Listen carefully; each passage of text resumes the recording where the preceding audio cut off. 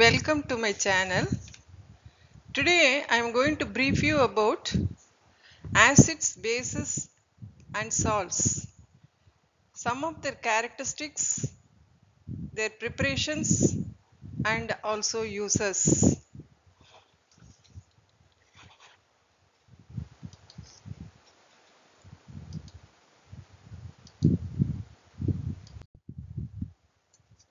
What are acids? Acids are liquids that are characterized by their sour taste. Now, what is an acid group?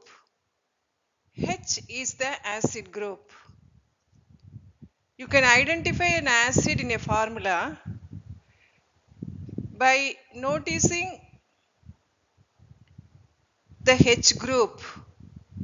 In all acids, H will be common group, that is acid group.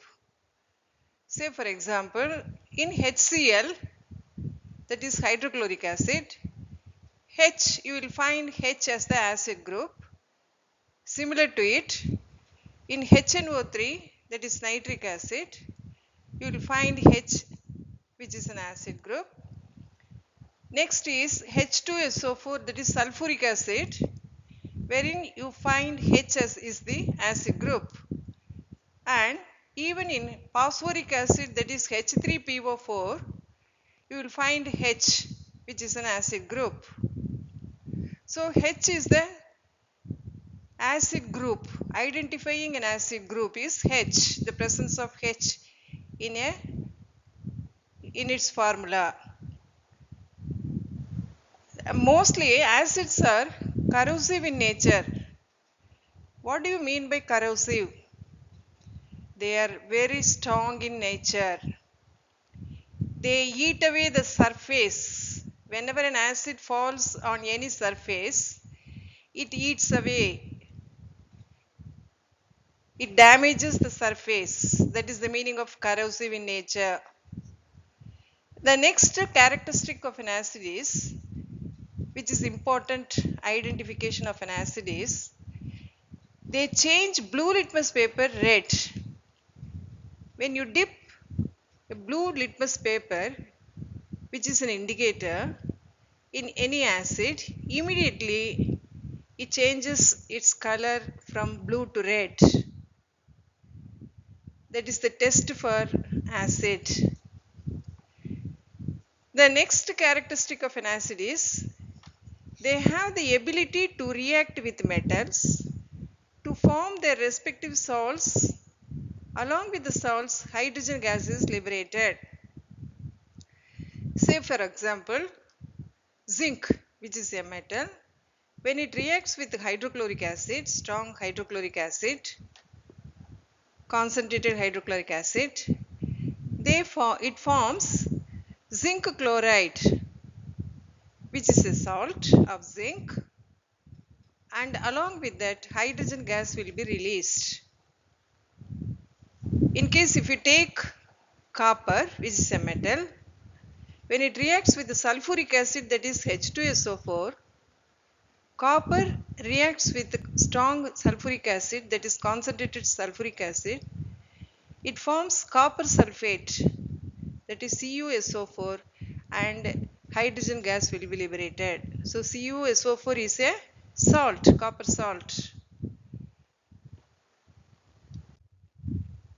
Let us see how are acids formed. Acids are formed when non-metallic oxides are dissolved in water. What do you mean by non-metallic oxide?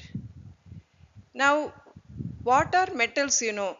All the metals, example, copper, iron, silver, gold, etc. They are called metals. The substances which are not metals, or the elements which are not metals, they come under the category of non-metal. Say for example, carbon, sulfur, phosphorus, nitrogen, they are all non-metals. Say for example, when carbon, which is a non-metal, when it reacts or burns with oxygen, it forms carbon dioxide, that is CO2. C plus O2 gives CO2, that is carbon dioxide gas. When carbon dioxide gas is dissolved in water, it gives carbonic acid, that is H2 carbonous acid, that is H2CO3. When it is completely dissolved in water, it forms carbonic acid, that is H2CO4. Similarly, sulfur, which is a nonmetal, when it reacts with oxygen, it forms sulfur dioxide gas. When this sulfur dioxide gas is dissolved in water, it gives its respective salt, that is H2CO3, that is sulfurous acid. Sulfurous acid, that is H2SO3. When it is dissolved in water, it gives sulfuric acid, that is H2SO4, that is sulfuric acid. So we can say whenever non-metallic oxides are dissolved in water, they give the respective acids. That is, here in the examples we get carbonic acid and sulfurous acid as well as sulfuric acid.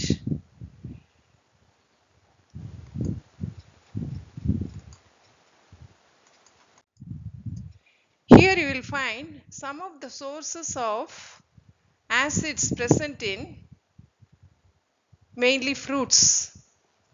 Apple contains malic acid, which is an organic acid, and vinegar contains acetic acid, that is also an organic acid.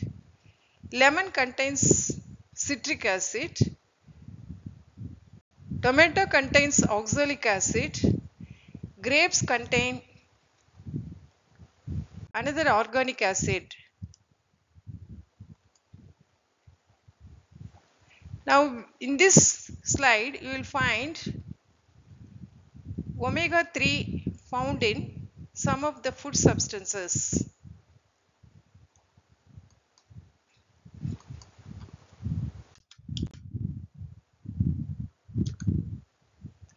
Now let us see what are bases.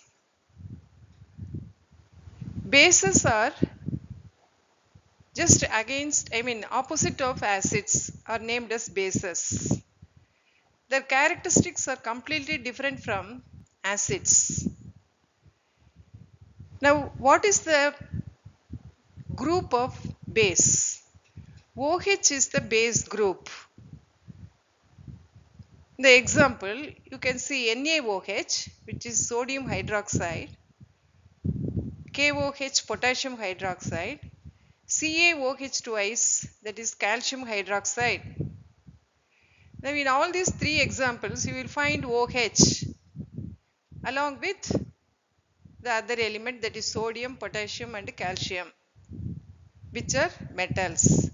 So these are some of the bases shown here in this slide. Now let us see what are their characteristics.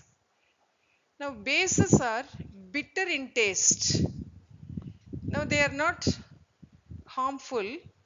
So just if you taste a bit of sodium hydroxide or potassium hydroxide, you can feel the bitter taste.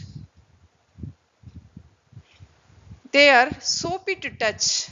When you touch any base, you will feel as if you are touching soap solution. Next characteristic of bases, that is the test for base, is they turn red litmus paper blue. When you dip the indicator, that is red litmus, in any base, immediately the color changes from red to blue. This is the very important test for a base. Now let us see how are bases formed. Bases are formed when non-metallic oxides are dissolved in water. Non-metallic oxides.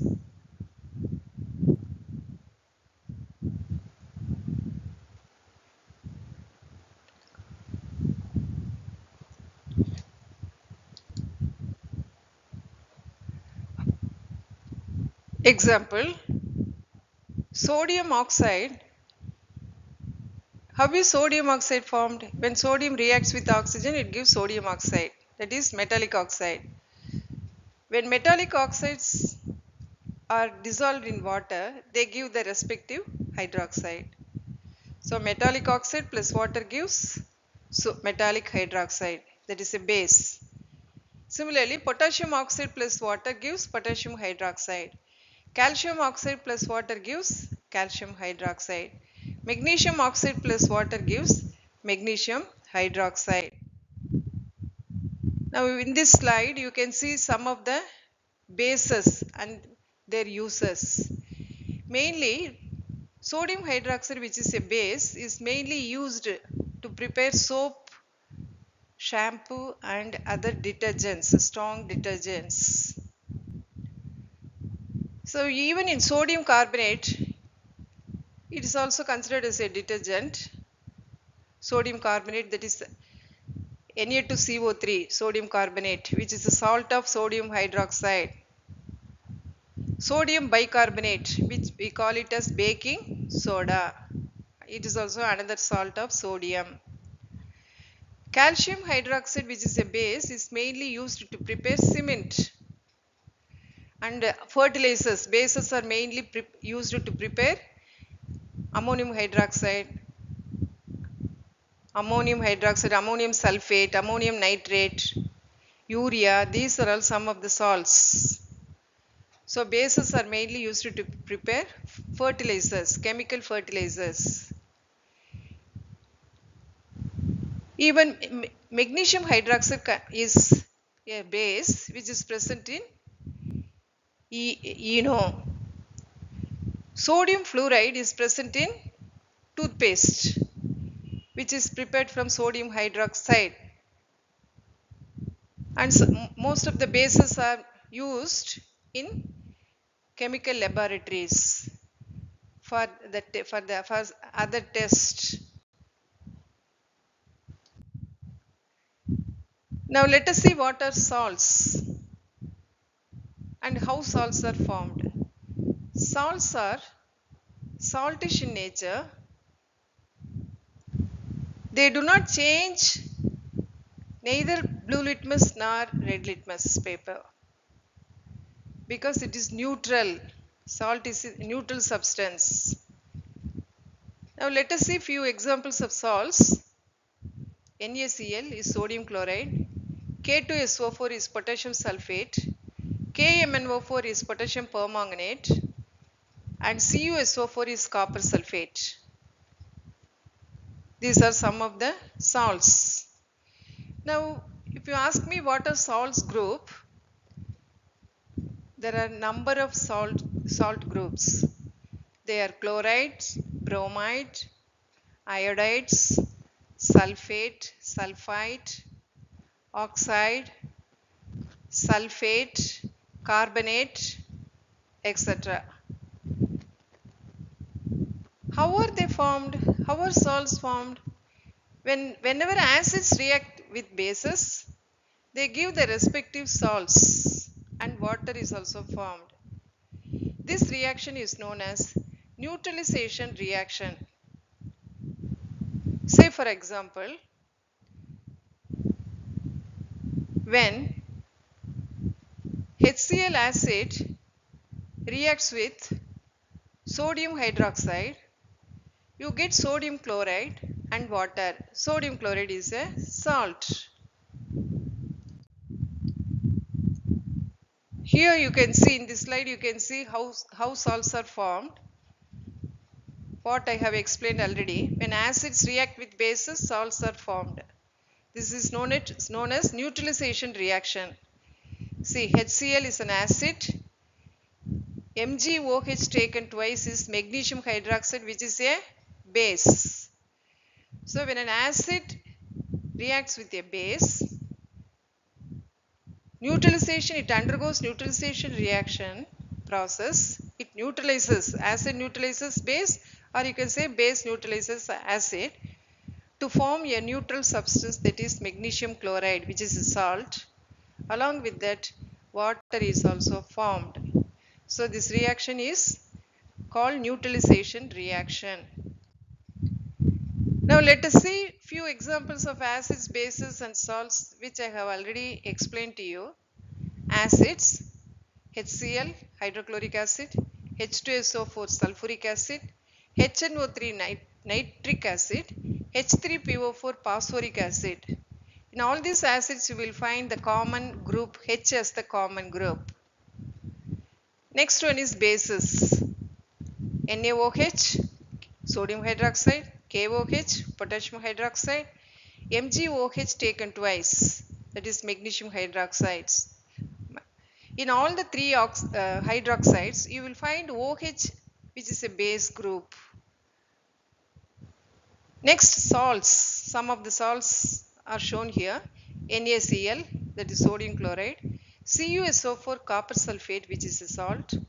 Magnesium chloride is another salt of magnesium. KMnO4 is potassium permanganate, another salt. So here you find chloride as a salt group, sulfate is another salt group, chloride again another same group, and oxides. Similarly, fluoride, nitrate, nitrate are salts group.